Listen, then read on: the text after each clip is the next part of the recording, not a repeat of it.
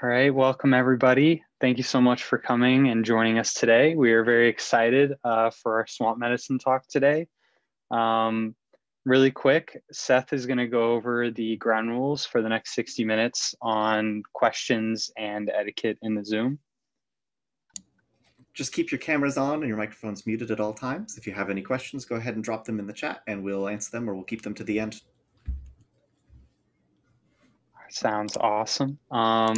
And if you'd like, we would love if you would edit your names and add any university affiliations in there, just so we get to see that for fun. So for anybody who's here for the first time, this project was started single-handedly last year by our fearless leader, Shilpi, and has gotten really popular, and it's really awesome that you all are here. Big congratulations to her. She just finished step 1. So yay. Really quick before we start, we do have an official Twitter and Instagram page at go_WME. You can follow these for updates on when the lectures are or for any extra content that we have, like polls and extra posts. Again, to go over our mission is to create an educational platform where interested students and healthcare professionals can explore and interact with wilderness and emergency medicine. This project was created as an international free platform to learn about all the cool ways to incorporate emergency and wilderness medicine into our future careers. Personally, I started coming to these talks last fall. And ever since, I have been hooked, and now I am part of the board, and I'm very excited to be here and also share this with everybody. We'd like this to be an international community, as wilderness medicine often crosses a lot of borders. And with that, we really value diversity and being culturally competent. If anybody has any suggestions on how we can improve on that, please let us know. And yeah, we're happy that you're all here.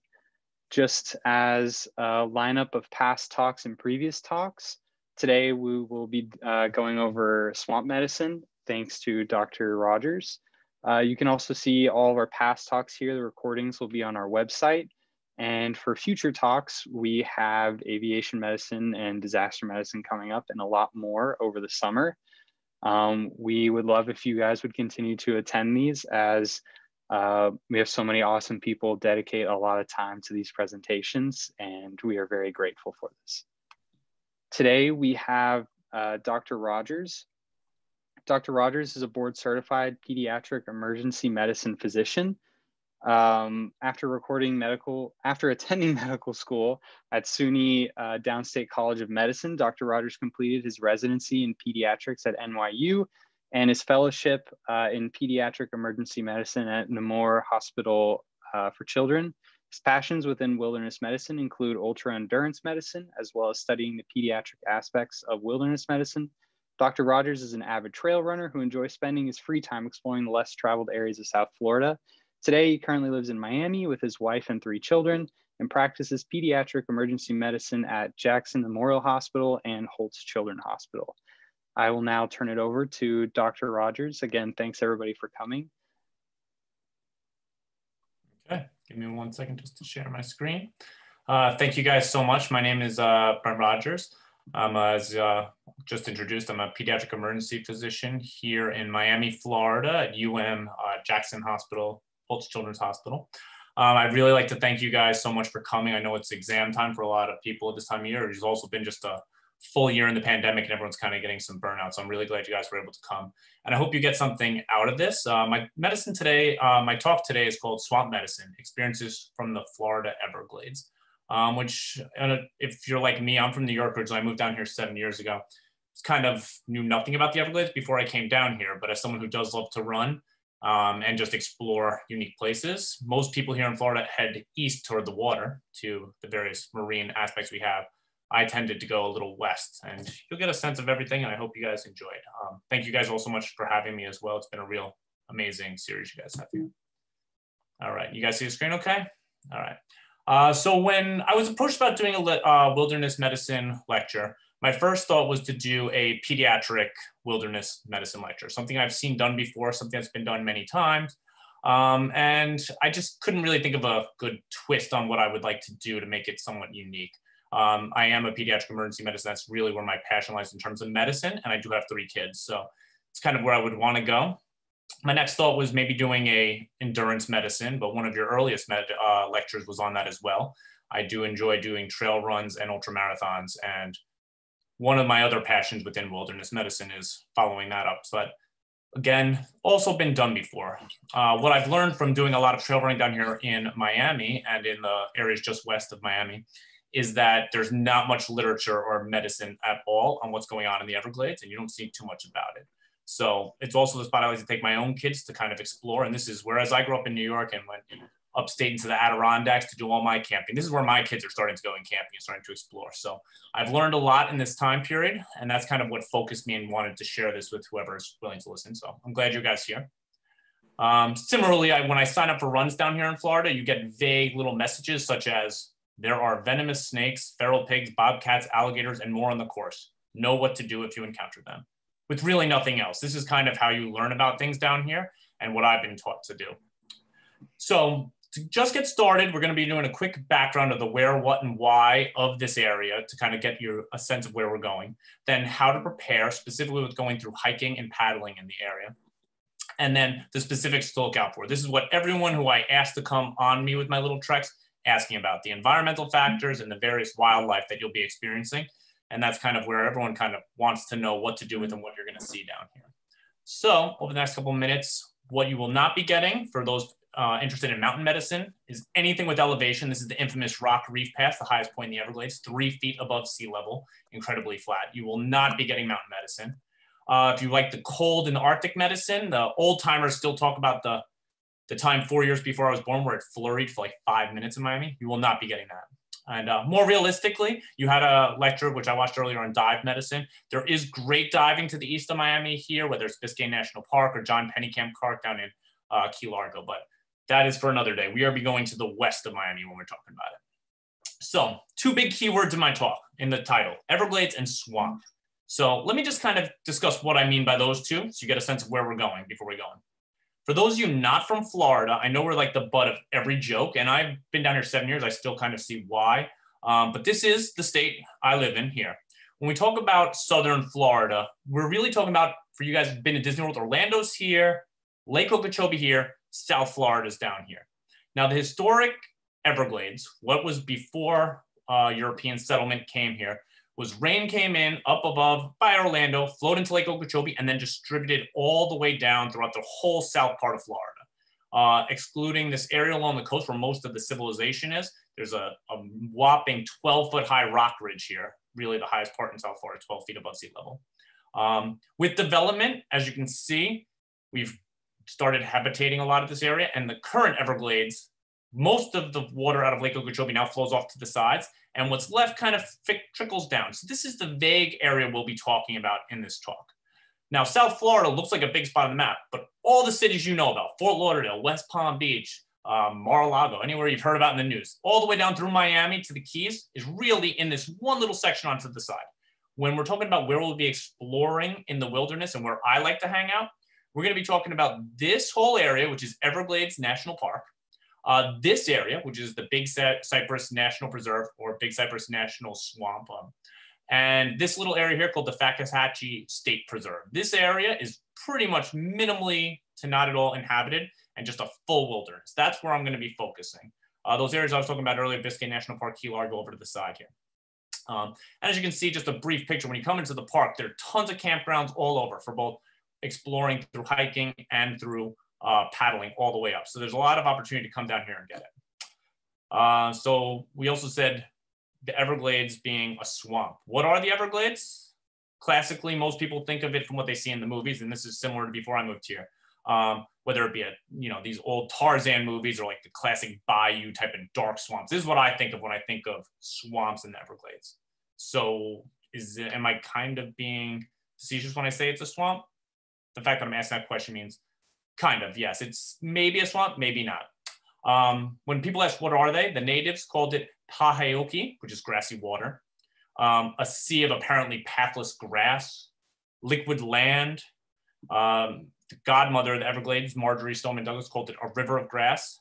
And pretty much anyone I ever asked to come out with me describes it as an unbearably human, mosquito and alligator infested swamp. So most of you are probably thinking the same thing when you think of this area as a swamp in the classic term. Let's see. Oops, sorry. Oh, there you go. But a more apt way of saying it is what she described, a river of grass. And when Marjorie Stoneman Douglas said there are no other Everglades in the world, it's truly unique ecosystem that you can't find anywhere else on the planet. And that's what makes it very interesting. And when I call it one unique ecosystem, it's actually 9 distinct interrelated ecosystems that travel between each other, from cypress swamps, freshwater prairies, freshwater sloughs, coastal lowlands, mangroves, pinelands, hardwood hammocks, marine and estuary environments that all can be changed just by inches changes in elevation. As we said, we're 3 feet above sea level coming down. It's really something. And what you will see is just from Lake Okeechobee down to the water, mere inches, the water will travel over months going down. It doesn't, you can't even notice it moving, but it is a very slow moving river all the way down. Underneath is just a thin layer of Miami limestone. So it kind of has a big aquifer where it stores a lot of the water below it. And as I said, subtle changes in elevation, marked changes. The vast majority is this kind of sawgrass or marl prairie. This is that river of grass, water with grass growing out of it. Perfect for exploring with either if you're willing to get a little wet or in your kayaks. Intermixed with it, hardwood hammocks. That's where you're gonna find a lot of your wildlife and animals and the mammals you'd be looking for. This is where you're mostly doing your kayaking down the mangrove forests. And the rock pinelands, which are my favorite area, one of my favorite areas to be running. This is your more typical type of forest. So not really swamps in the traditional sense, but there are plenty of them, specifically in the lower part of the Everglades and in the big cypress area. And these are called cypress swamps where it'll be water. And if you're afraid of kind of getting water like this, like I was before I came down here, getting up to your knees and to your waist in water, it's going to be a difficult time enjoying things. But as you'll see, it's quite delightful. This is just a brief overview just showing all these systems kind of lay right next to each other, all based on subtle changes. You can have your pinelands above the water, your cypress swamps, which are in the water, growing out of the water, all the way down to your marine and estuary in the river. The author Michael Grumwald described it once as a man of ordinary height and extraordinary grit. Could have walked the entire length of the Everglades without getting his hair wet, but his ankles might have been underwater the whole time. And depending on the time of year you're going, that is 100% true. I've explained where and what, why kind of fits. Why do we care about the Everglades and why would anyone want to come here? As I said, it's a subtropical wetland ecosystem. It gets 62 inches of rainfall per year, mostly in the wet season. During the wet season, it gets more rainfall than anywhere else in the continental US. And it's a combination of drought and floods, fire and sunshine and rainstorms, depending how you're going. Why most people want to go is more for the flora, fauna, and what you can see down here. 60 endangered species, including 39 unique to Florida, over 300 species of fish, 360 species of birds, 40 species of mammals, and 50 species of reptiles. You can see a whole bunch of stuff. That's why you'd want to be coming out here. Now, we're all wilderness medicine people. When most of us think of exploring the wilderness, we're not thinking of the typical. If you're here for a day trip, there's a lot of great ways to see things. Going to Shark Valley Visitor Center, you can rent a bike. There's a 15-mile path where you can see the alligators. I have a picture from when I took my dad down here for the first time later on. You can go to your typical Everglades shows or go on a ranger-led tour. But for the purpose of this lecture, the way I explore this area is 2 ways. One is running or hiking, depending. Some areas you can't really run based on the amount of water you have. And the second would be paddling. So canoeing or kayaking. I'm a kayaker myself. So when I decide describing the wilderness of the Everglades and everything we're going to be preparing, a lot of it will be applicable to these more kind of touristy ways of exploring. These are great, like I said, for a single day to get a sense of things. But if you really want to see the area, we're talking about hiking and paddling. So let me start by kind of talking about the hiking aspects. And there's a lot of different areas you could be hiking, different types of climates you'll be hiking, and different types of environments you'll be going into. When I talk about hiking, within the Everglades National Park, there are a bunch of trails. You can find this area, which is in the Rock Pinelands. You'll see 1.3 mile, 1.3 tons of trails you'll be able to find with campsites interspersed throughout. So if you want to go for a nice 1 to 2 day hike out to a campsite, you can see Rock Pinelands. If you go down to the further south, you'll have it along the water. The other area I like to explore is pretty much from right here, this is about where West Palm Beach is.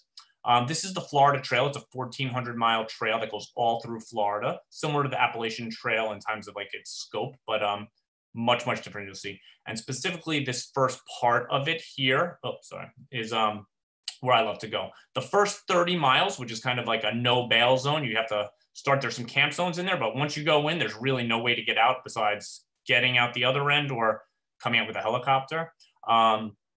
That's one of my favorite areas. And even in the driest season, when we went in February and we did the 30-mile trek there, over 20 miles of it had at least ankle deep water when you're going through this trail. So it's a hiking trail in the traditional sense, but not what you would think of when you're thinking of the Appalachian Trails. A lot of water you'll be slogging through, and you can only do so much running in that. Briefly, safety for the hikes when you're going out with your hikes.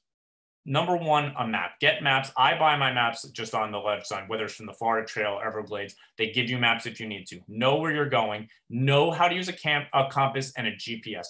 A lot of the maps, if you're not getting the formal ones, kind of have very vague symptoms. You want to know your latitude, longitude, and know your GPS, and also kind of let people know where you're going. Once you get a mile or two into some of these trails, you lose your cell phone reception, and it's best to put it in airplane mode because you're losing your battery. So know how to use the GPS, know how to use your compass. It's a skill that you really would need to do.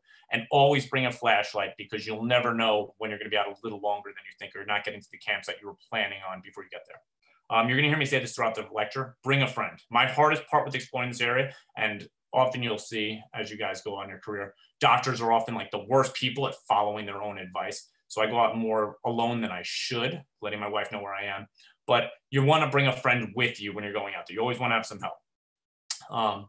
So trail conditions can vary day to day, week to week. You have a storm one day and all of a sudden a whole area is flooded just from a single day. You can plan your trip for a whole week in advance, and then it rains and go. So always check in at the visitor center with the rangers and the websites of the various places where you'll be going before you go, because you may be thinking one thing and you have a totally different set of terrain once you get out there.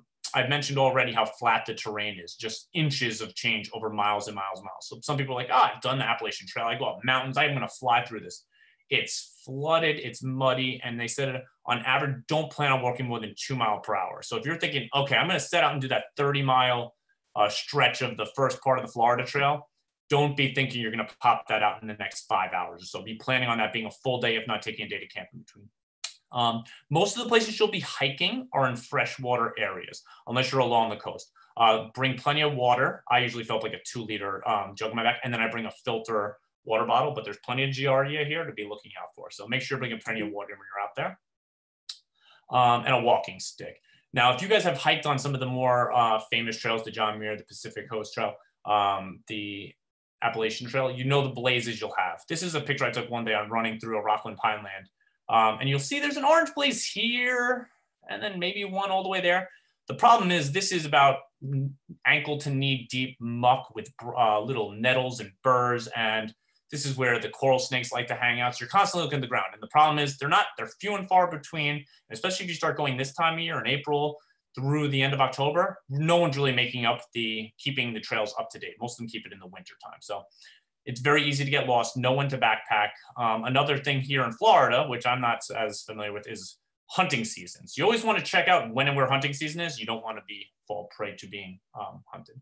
And like I said, really, really consider bringing a buddy. There was a story right as I started getting some friends to come out here a couple of years ago where 2 guys started on a through hike of the Florida Trail and got about 10 miles before they got lost, stranded, surrounded by alligators and water moccasins, and had to be helicoptered out of there. So, you know, if you don't plan properly, this is going to be your fate.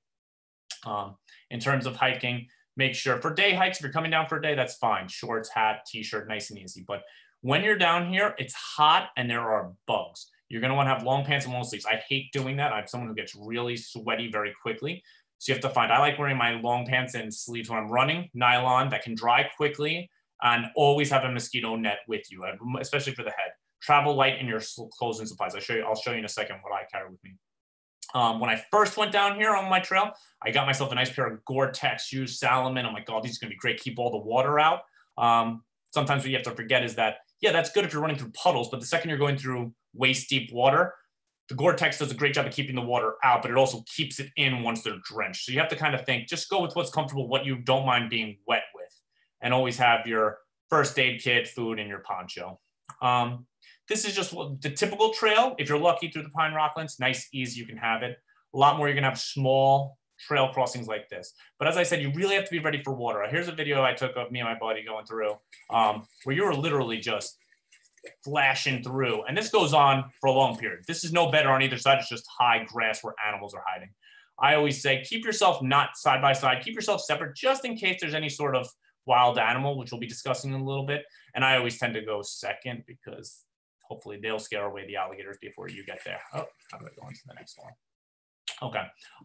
Know your first aid. Everyone's a little different with what you need. If you're going on a day trip, this is your typical first aid kit of everything I would need. The things to really bring: insect repellent, whistle, going with it. When I go running out there, if I'm going for a day, I usually go for a day at a time, if not a single overnight. But if I'm going for a day run, which can be up to me for 6, 7, 8 hours, I pack my front with food. I pack a 2-liter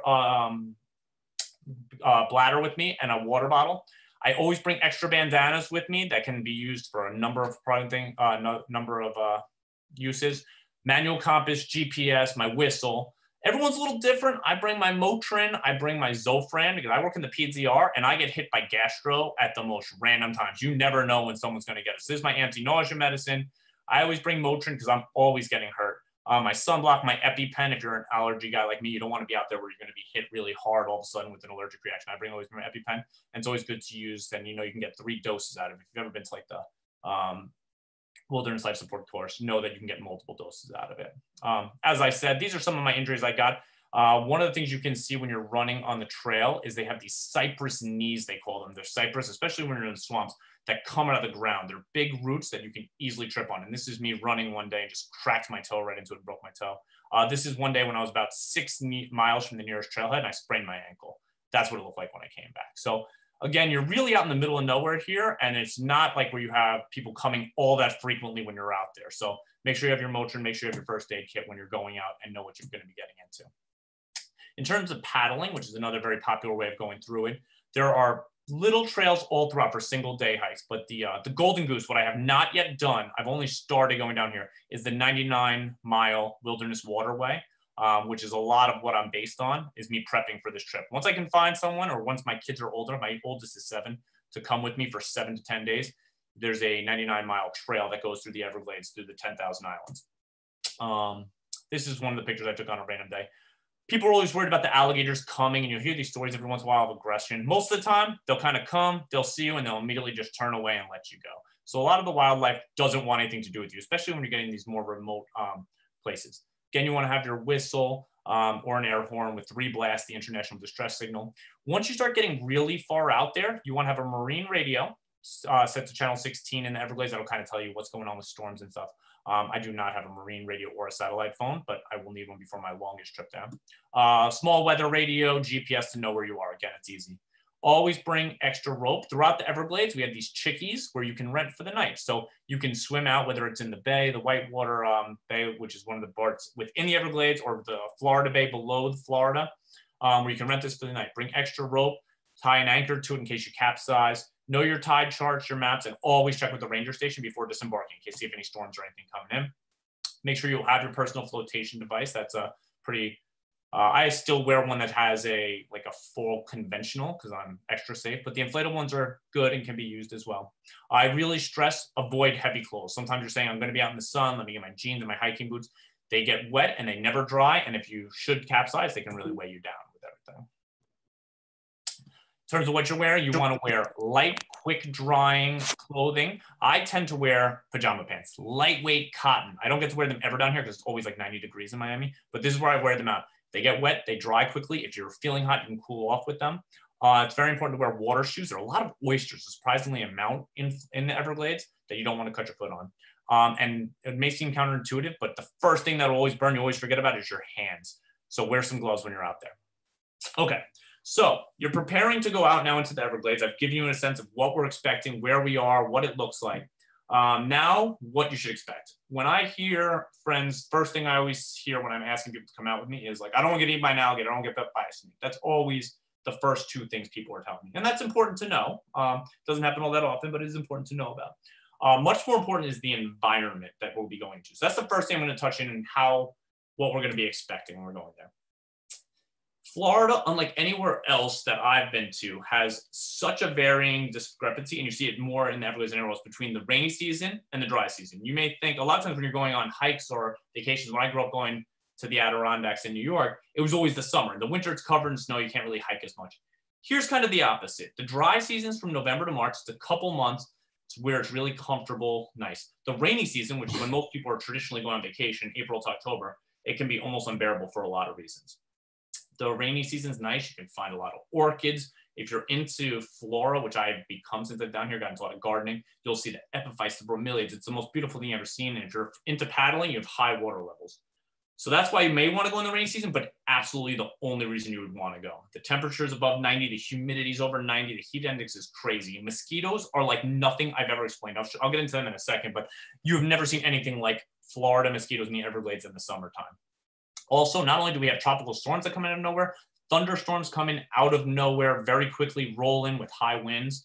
And also when you're there, you're not going to see many animals when it's so flooded, the mammals and the exciting stuff. Most people will say, if you're looking for a good winter vacation, come down here in the dry season. That picture I showed of me and my son, that was from February when most of the country was in ice and cold. We were sitting here in shorts and a t-shirt.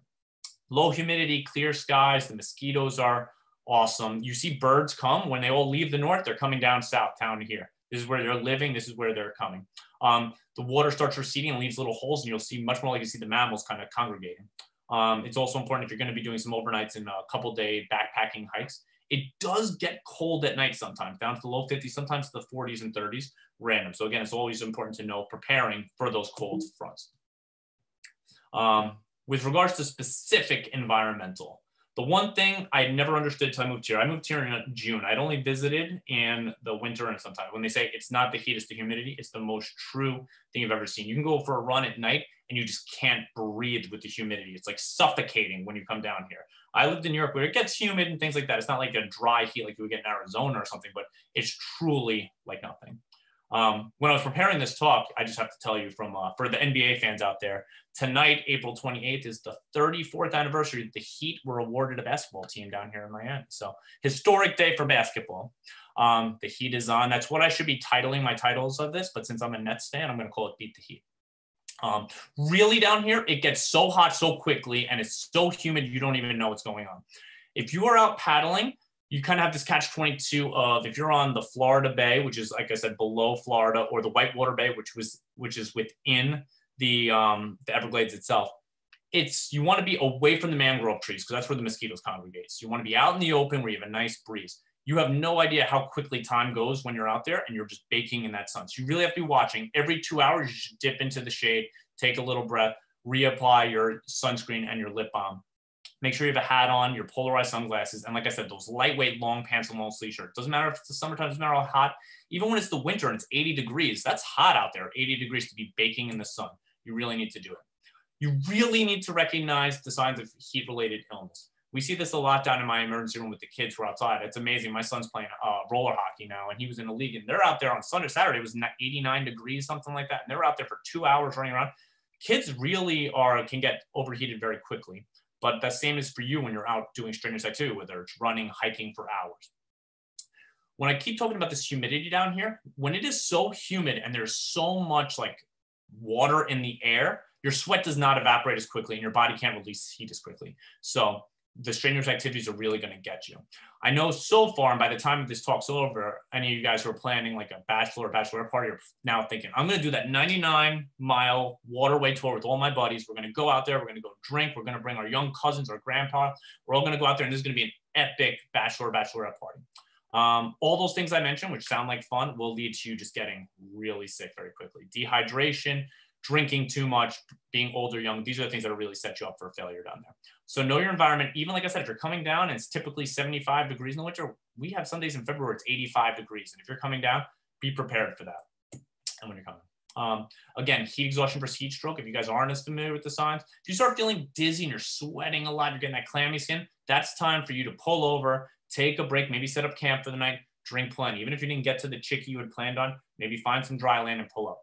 If you're past that point where you have a headache, you're no longer sweating, you've got a rapid, strong pulse, you're vomiting, that's where you might be starting to consider calling in the Coast Guard to come helicopter you out of the area. So make sure you're hydrating. Drink well before you're thirsty with plenty of electrolytes. Drink at least every 15 minutes. Most of us will bring big jugs of water, but also have your small water bottle that you can drink for the 2-hour period. So I usually bring my like gallon water bottles in the jugs that I keep in a hard case, and then fill up my handheld water bottle, which I usually keep attached to my personal flotation device. And every 15 minutes, make sure you're taking a sip. Once you've done that for 2 hours, take your break, refill your water bottles. When you are on the 99-mile waterway tour, waterway trail, the Wilderness Waterway Trail, there is no fresh water for the entire time. That's 7 to 10 days. You will not have access to fresh water. It's very brackish. You might be able to get away with cooking with it if you're boiling it, but you can't even filter it. So you better bring enough food, which they say is 1 to 1.5 gallons of water per day per person with you on this trip.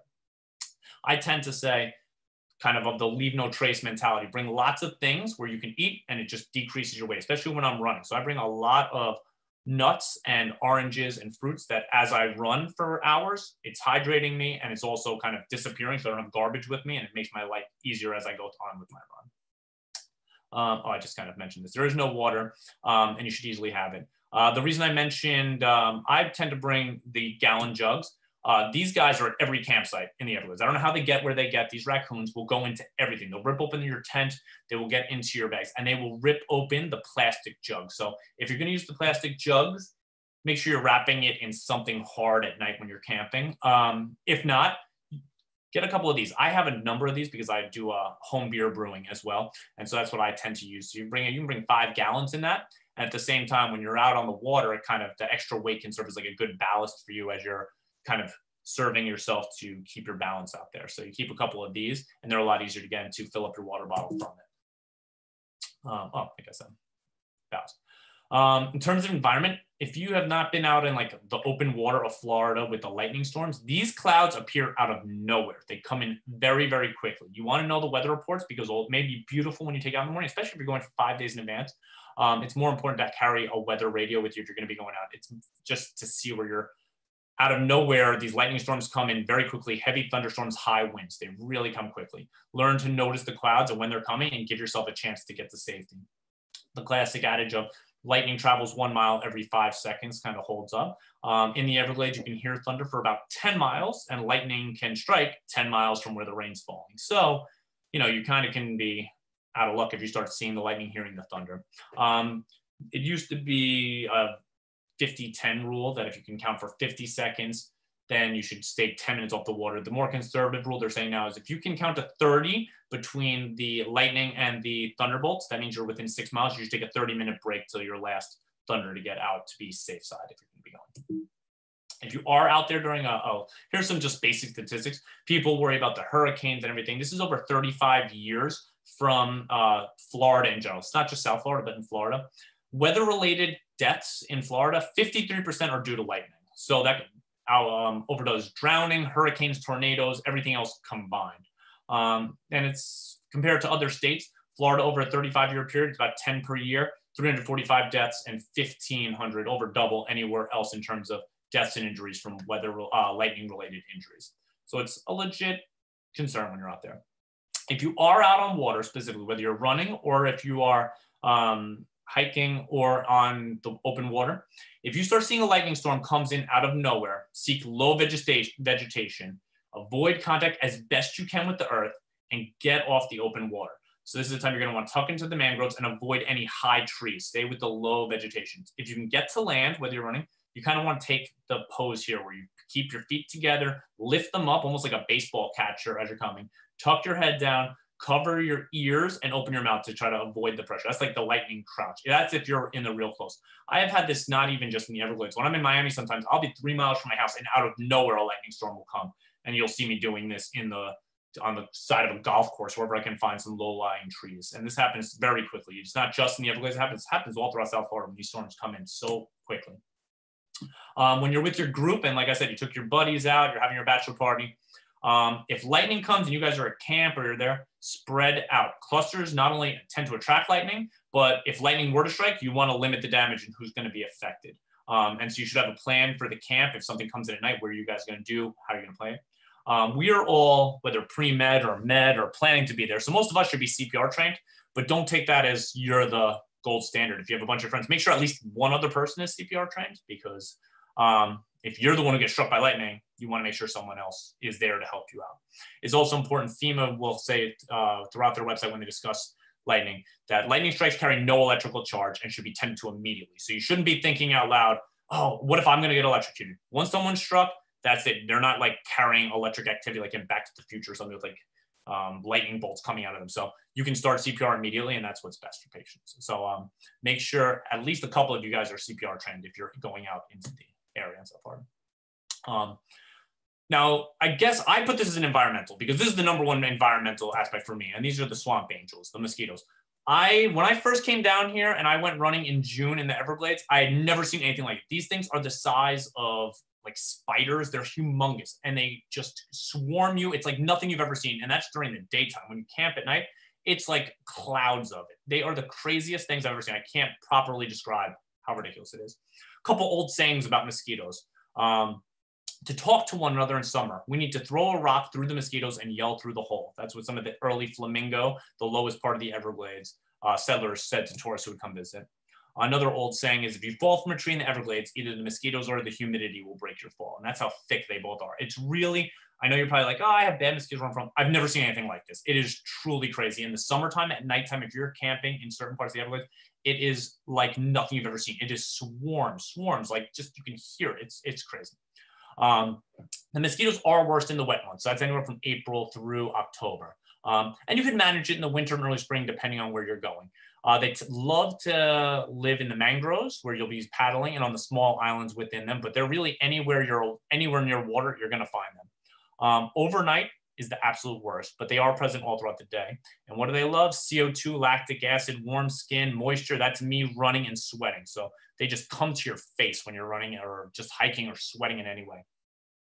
For the most part, they just are incredibly itchy and annoying and cause some minor allergic reactions. But the mosquitoes in the Everglades have been shown to cause dengue, West Nile, Eastern equine encephalitis, St. Louis encephalitis, Venezuelan equine encephalitis. So it can be a threat to you.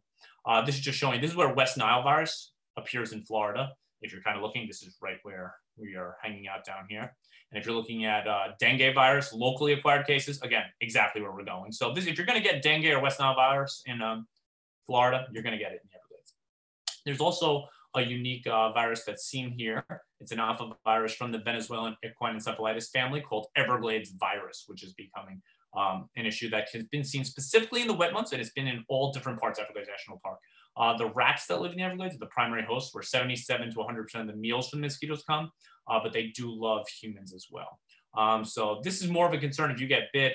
Typically, it's a couple days till you'll start seeing symptoms, but if you're on one of these 7 to 10 day hiking or paddling tours, and you start having fevers, headache, lymphadenitis, malaise, myalgia, you're going to want to kind of head out and get checked out. So avoid camping near steering water. You should, at the very least, if you're not going to look like this guy and have the full mask, at least have a head mask for when you're out there.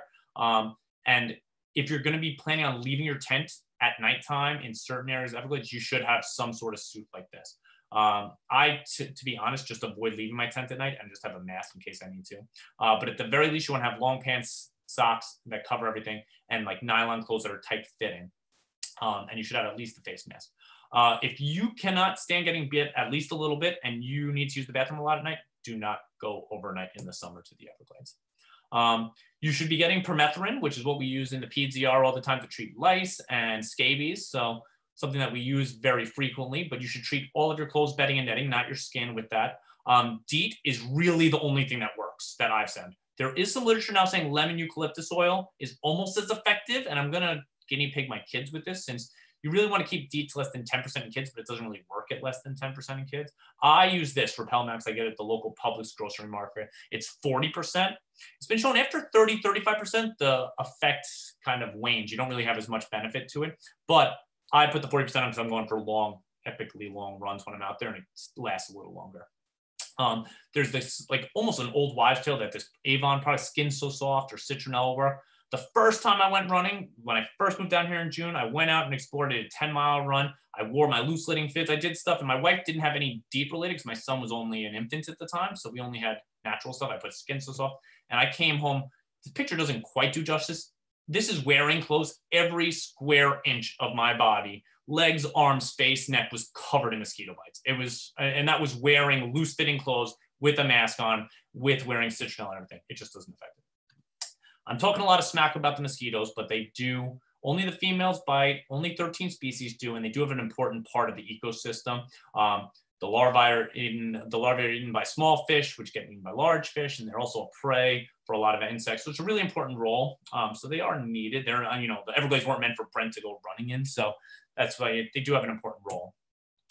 I don't know if you guys saw this back in last summer, but this was going on. You're probably all fed up with the pandemic at that point. But the government down here has agreed to release 750 million genetically engineered mosquitoes, all males, which don't bite. And then when they mate with women, the offspring will not be able to produce.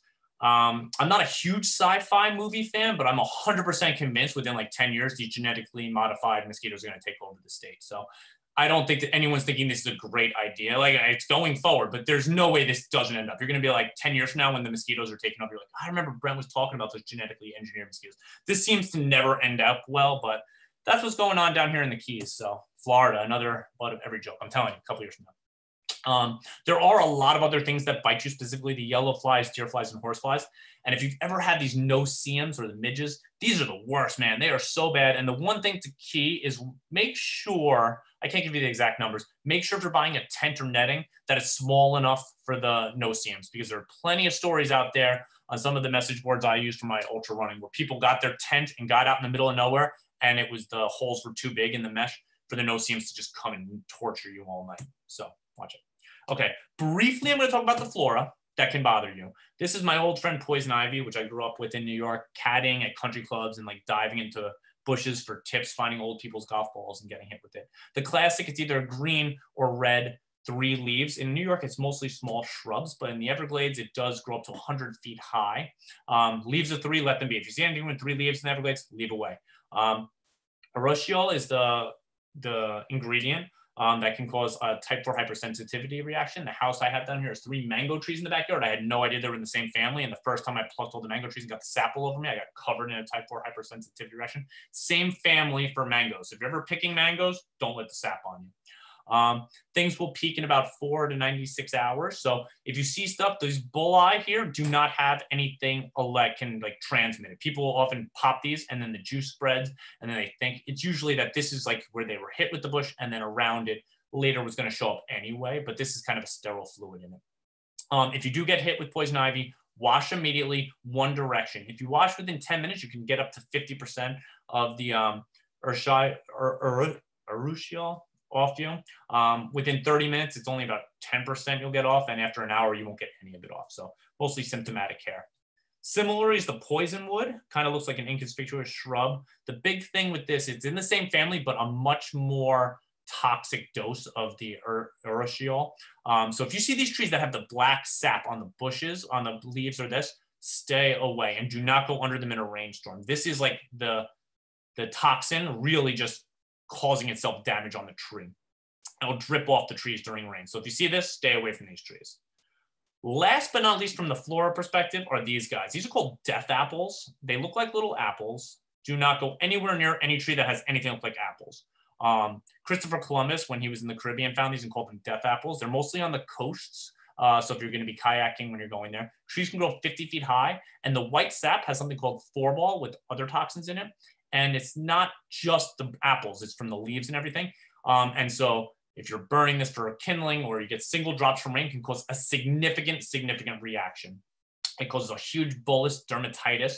And it's infamous for causing this like temporary blindness when you get it in your eyes. So if you're under a tree in a rainstorm, you're sweating, it can cause a lot of damage. It also can cause toxins if you eat it. Although Columbus discussed a lot of death from eating it in his crew, there have been no modern deaths reported, but there have been cases of gastroenteritis, internal bleeding, shock, or airway. So if you're hungry out in the woods, you see something that looks like an apple, stay away. Okay, so for the last 10 minutes or so, I'm going to just be discussing all the things that people think of with the Everglades and what to be on the lookout for. I'm going to preface this by saying very few people get bit, attacked, stung, or anything in the Everglades. But you should know what to do. As that race director told us, know what to do in case you're in there. I'm going to kind of go through this quickly. I know you've had other envenomation lectures. The vast majority, there are 23 snakes in the Everglades, 4 of which carry venom, 3 of which are crotalids, which are pit vipers, named so because they have the pit in there.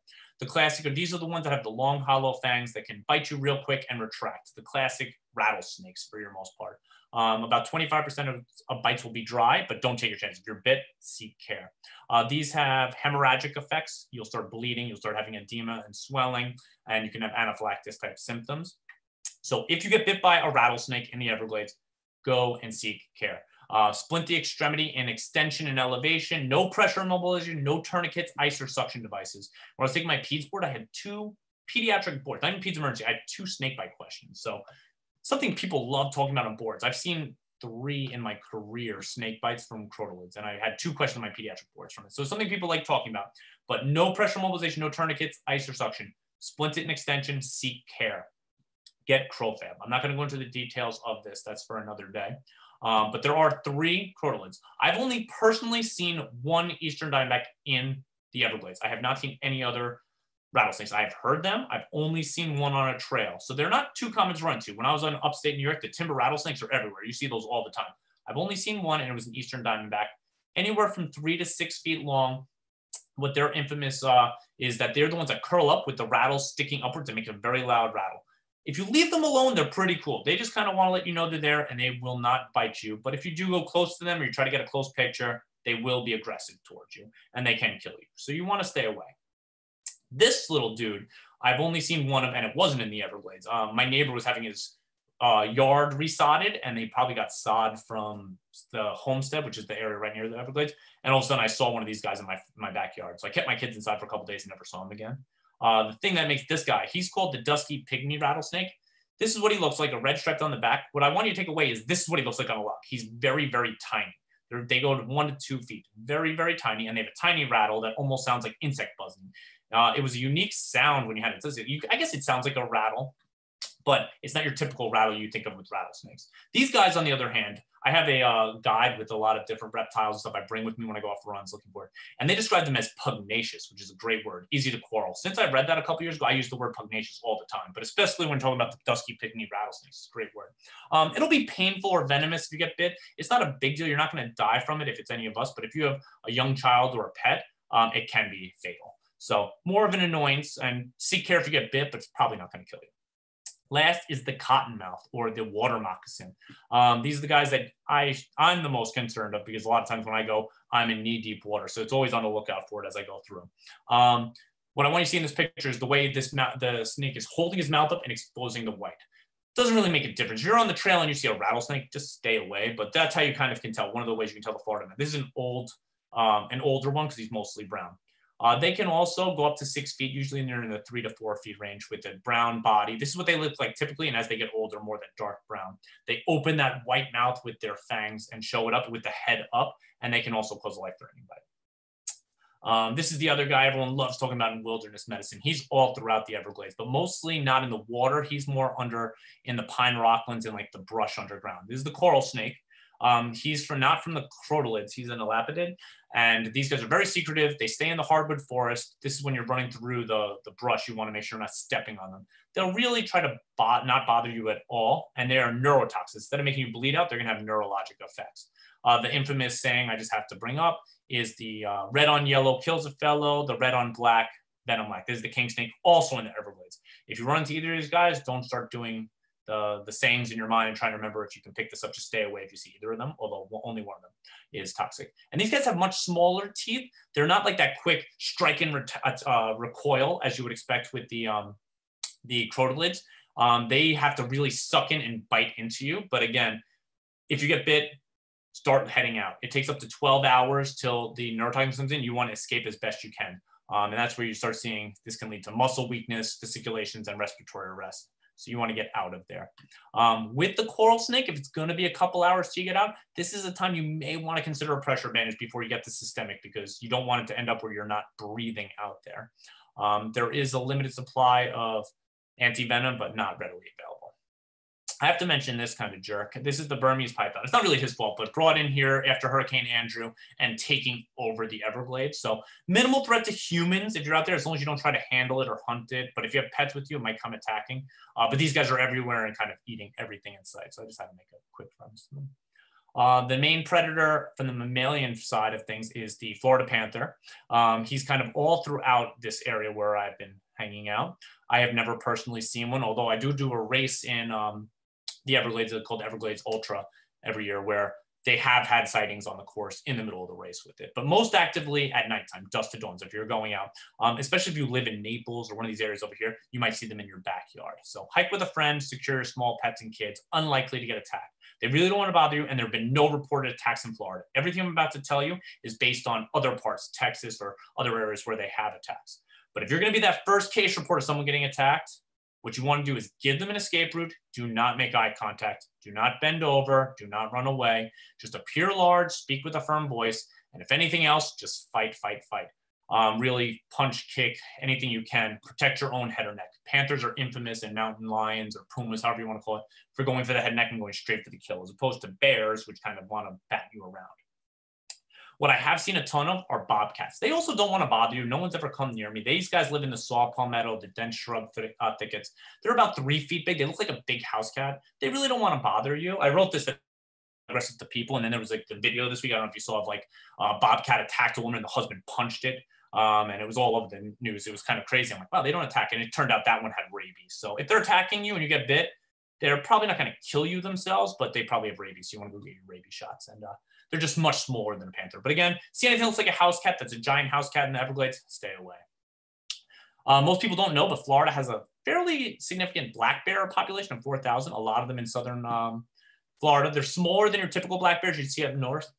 Very shy, great climbers and runners, but to your campsites, if they've been fed, they're not going to be so scary. They're infamous for standing and being aggressive and pawing the ground, huffing, clacking, snorting. That's them just trying to scare you, stare your ground.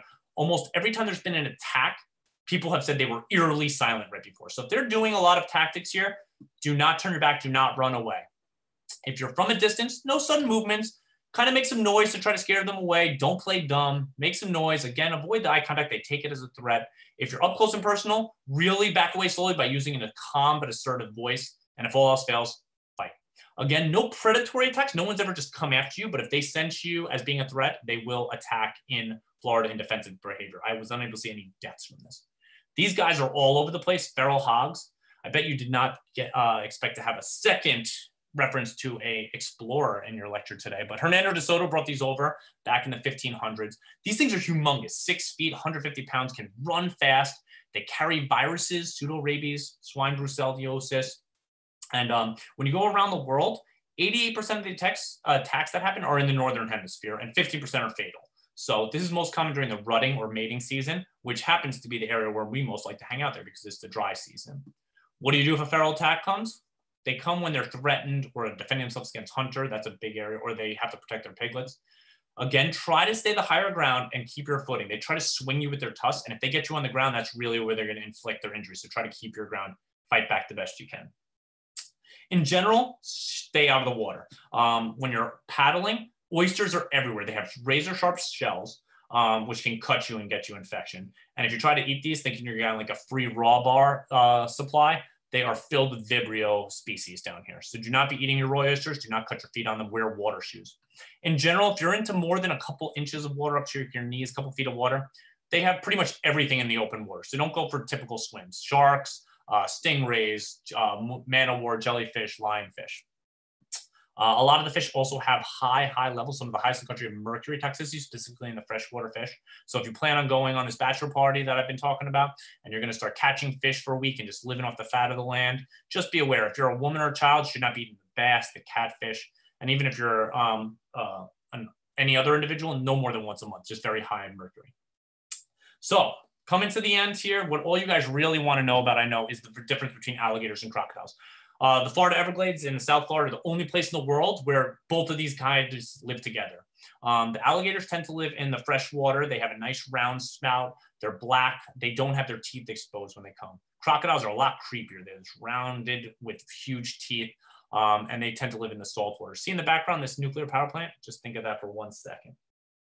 Alligators most active dusk to dawn. Stay away. Even if they look lethargic, they can quickly lunge at you, swing their tail, snap their jaw. And again, around campsites and canals where they're most worrisome, where people have fed them. So don't be dumping your food while kayaking. They're going to start following you around thinking you're a friend. This is my dad. My dad gradually, as he came down here for the first time, got closer and closer until he got about 4 feet away. I kept telling him, don't do it. Luckily, he was not snapped at or shot at or snouted at or anything like that. If you're going to get bitten by or attacked by an alligator, it's going to happen in Florida. 24 deaths recorded in like the past 30 years, 22 of them in Florida. Most of the attacks, most of the nuisance complaints, they're all over the place here. As opposed to the crocodile, there are about 2,000 of them. They live in the salt water, rarely inland. And as opposed to the African crocodile, much more shy, much more trying to avoid you at all cases. Most of the time, you'll see them noisily splash. When I run in this one area of a mangrove preserve down in South Florida, you'll see them jump in the water all the time, frightened. If you see them staring at you with their mouth open, it's really creepy, but that's just them like almost like a dog with their tongue out. And as I said, only one attack on humans in Florida, so not likely to be attacked. It's really interesting because they're really growing. There's this nuclear power plant here, and these are cooling channels they made where they put the reactor underneath to kind of cool it down. And the crocodiles are thriving down here and really growing because of the warm water. So it's kind of nice. And like I said, what happens if you are one of those 6 people a year bitten? Do your best to keep a distance. They like to protect themselves, and only if they feel threatened, they'll come after you. Hissing means you should leave. Most bites are by men and near the shore, and that's similar to snakes. That's because men are more close to go and mess with them. And if you're going to the deeper water, they're going to have the advantage. They're going to try to bite you and roll with you. If you see one coming after you, they go fast, but they tire very quickly within about 15 to 20 minutes due to their anaerobic metabolism. So do not zigzag as classically thought. Once they bite you, they hold on. About 1 in 3 will try to get a better grip. That is when you want to escape. If they are clamped down, do not try to pull your arm out or kind of pry yourself free. There is no hope to get that open. You just fight, punch it, punch in the eye, stick your arm down his throat, punch it on the snout, do anything you can to let it go. And once it goes, it goes. If they latch you and bring you in the water, they're going to roll with it. Just fight, fight, fight as it rolls with you. Try to get it out. And this is what they're saying. Do not try to open up the mouth. It will not work. Poke it in the eye, punch on the snout, run in a straight line, and you should be okay. I would be remiss if I do not just briefly mention the kids as a pediatrician here. I think there's a lot to know, and there's a lot of things you can learn from coming on the Everglades for the day. How to pack a light day pack, how to practice using a whistle and knowing how to use it, how to use high energy snacks, planning on hydration. You want to have them wear bright colors. You don't want to lose them, especially if they're going to be wandering off on you. Kind of teaching them how to dress for a camping endeavor. Make sure they know how to use the first aid kit and what you want to make sure your children specific doses in there. Practice being quiet and leaving no trace and playing games out there. So, anyway, I know I talk fast. I know I talk a lot, and I've kept 53 minutes of your time. In summary, be prepared for the weather, trail conditions, what you may encounter, both environmental and wildlife. Like I said many times, people are always fearing of the wildlife, but you're much more likely to be hit by the environment. And bring a friend and have some fun. So. Some of my references I have here, which I can share with you if you want. Any questions? Whew. Well, thank you, Dr. Rogers. I think I speak for everyone when I say that was a great talk. If anyone has any questions, please feel free, unmute or send them in the chat. I'm happy to pass them along. The one I have, one listener wrote in, and as they saw a lighter in your first aid kit, they asked what you were using it for. Yeah, that's a thing that I always have this fear that I'm going to be trapped at night. I bring a lighter everywhere I go, and I have a knife in it, but it's something that I always just fear. I'm going to have a sprained ankle and need to start. You shouldn't be starting fires. It's just something I always carry with me. I don't smoke. I don't use drugs. I don't do anything. I just always have one with me, and I always fear. Most of the time when I'm out doing a long run, it's the December, January, February, and get cold at night. So I always have one. I used to bring a flint, and I just have trouble lighting it. So I don't use it, but it's something that I always carry as a safety. That's like my always thing. If anything else happens, I'll be able to make a fire. So that's kind of like, maybe it's just the craziest. Okay, so the youngest age you would take a kiddo into the Everglades. When you're going to the Everglades, there are a number of visitor centers that have areas close to them. Those can go any age. I take my kids in all the time. My 7-year-old, I've just started camping at like the main campsites near the visitor centers this year. I would say when you can feel comfortable that you're not going to get lost, like taking him through the water, I would not take him for years. You know, when I go on my hikes through the cypress swamp, that those areas where you're up to your knees, I just don't feel safe with an alligator taking him under, or one of an alligator getting him. With regards to like, I've never seen a panther or black bear out there on my own. So I would not be saying, I would not be taking them to certain parts, but there are a lot of areas we can do. There's an area right by the main Ernest Cove, which is in Homestead, Florida, where it's about a 10-mile hike. And that's going to be my goal. And it goes out to a camping site. It's on like an old tram road. And those are the type of ways I would start taking them out there. So as long as you know where you're going to have a straight out, you're near a ranger station, you're not going to be trouncing through water, you can start. There are great parts of the park where you can go in very early. Even in Homestead, Flamingo, which is down south, as long as you go in the winter, the mosquitoes are tough, even in the winter time. So you just have to make sure. I may go for a day trip, see how it goes, to see if you could get it. My son, I think by next year, he'll be ready to actually go in a back country, but he's been able to manage in the front country, kind of like the more standardized camping sites. So safe distance in terms of the lightning strike, that's a great number in terms of, I will say, I don't have the exact number of what's recommended. I have seen myself, people be struck by lightning or right next to lightning where they've been affected, and people 15, 20 feet away are not. I would keep a safe distance of 50 feet. If you guys are in a campsite and you're spreading out, I would do at least 50 feet. I should look up the exact number of what is the number, and I'll try to get back and post it on the website. What is the safe area that the lightning side splash can travel? In the water, it can go much further. That's why you want to get off the water if you can. Okay. So in terms of the tourniquet for the, let me see, is that, in terms of the tourniquet, what's been shown with the crotalids is you don't want to use any suction devices or anything. What's kind of counterintuitive when you're speaking from an ER perspective, when you're speaking versus in the field type of perspective. It used to say with the crotalids, which is what, like I said, that causes a hemorrhagic effect. So you get a lot of swelling. So if you get bit most commonly on your hand or your foot, the most common place you get it, it swells up. So in the field, you want to take off any constricting jewelry if you have rings distally or bracelets, watches, things like that before it swells. And then in the field, it's been shown to splint in extension below the level of the heart, kind of keep it from getting extended and or keep it above the level. You want to let when you're in the field, you want to keep your extremity extended up to kind of bring the swelling down so you don't lose flow distally. Once you're in the hospital and you have CroFab running, then you keep it low to keep it away from having systemic absorption.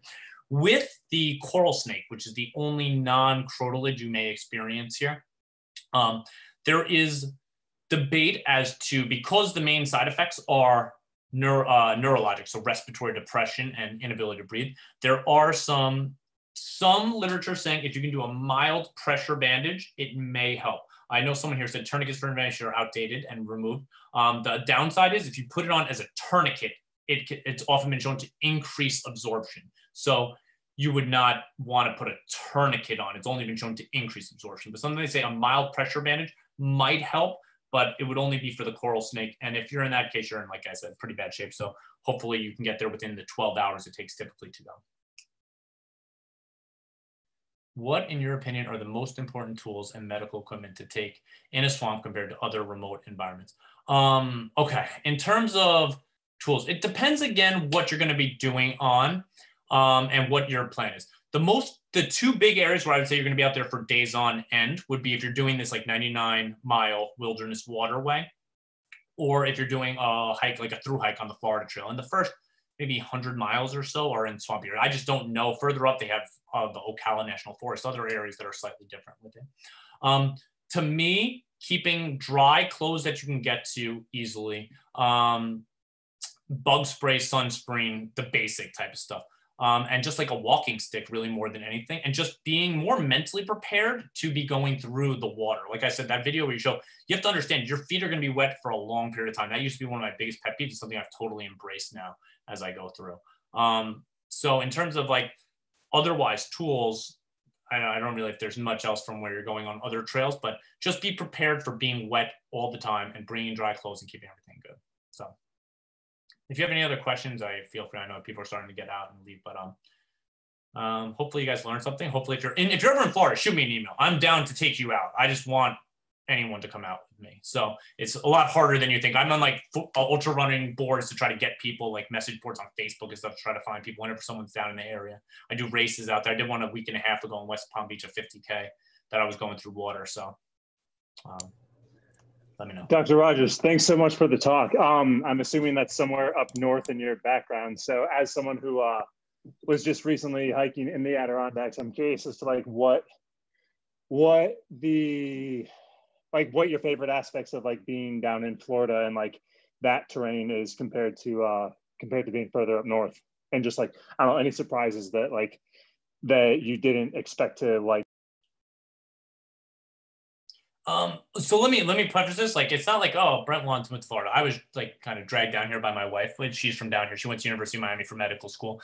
She's the one who brought me down here. So it's the humidity when I came down here, and it's still 7 years in, kills me. What I will say, when I go up in the Adirondacks, I love the trails. I love the mountains. I love the views. Down here, the thing that really gets me is more the environment in terms of like the flora, and really seeing, like, one thing I didn't show you because it's not really medicine related, but looking for orchids, looking at the animals, looking at the birds, looking at that. The aspect of that makes it worthwhile for me to be trudging out. And it's really in quite of like, I've been up in the Adirondacks where I go on a trail, I sign my guest book, and 3 days later, I come back and I'm the last person to have signed the guest book when I go back into the trails. So here, it's really so few people are out there. When you're kayaking or hiking, you won't see anyone for a long time, which is kind of scary. But I love it's the complete serenity of things, and more like just what you see down here, because you don't realize it does. Like, people think of it as a swamp, but it's really a unique ecosystem. You see different plants and the animals and just such a diversity, which I never really took that appreciation when I was running trails in the mountains in the Northeast. It's more to like be out in the woods. I never had the appreciation for it down here. But let me tell you, the humidity, things like that, it's something. And like, again, the solitude can be challenging, and running through water can be challenging. You saw that video, it's not running, it's really trudging through it. So. Awesome, thank you. I probably went to the wrong place in the Adirondacks. I was actually really surprised last fall with how many people we saw up there. It might've just been the pandemic, but yeah, no, it's definitely. Okay. Cool. Yeah, like I said, I like to be, when I'm out, I've lived in Miami where there are really not too many trails. There are like 3 mountain bike courses you can find in parks here that I luckily work an ER schedule, so I can go on a Tuesday morning when people aren't mountain biking, but especially on the weekends, you can't find solitude in the city. But then no one knows how to drive down here, so they're always trying to hit me with their cars and stuff like that. So I like to kind of go where I can really be alone and just like be away with my thoughts and just really be in isolation. And like I said, it's really beautiful. And since I've started this, I now, like, I should have put some pictures. Like, I grow orchids, I grow plumeria, I grow different bromeliads, I have fruit trees of all sorts. Like, I've really taken a liking to like that aspect of stuff that never attracted me. Like, I'm really into like that aspect. It's like not the typical like masculine behavior as I'm coming up. I'm like more into the gardening and flowers and planting different types of trees and things like that. So it's really all from exploring this area that I've really gotten a sense of that. Well, Dr. Rogers, thank you for your time. Thank you again for such a great talk. Thank you guys so much for having me. It was awesome what you guys do. Everyone, we'll see you again next week for our next one. All right. Thank you guys.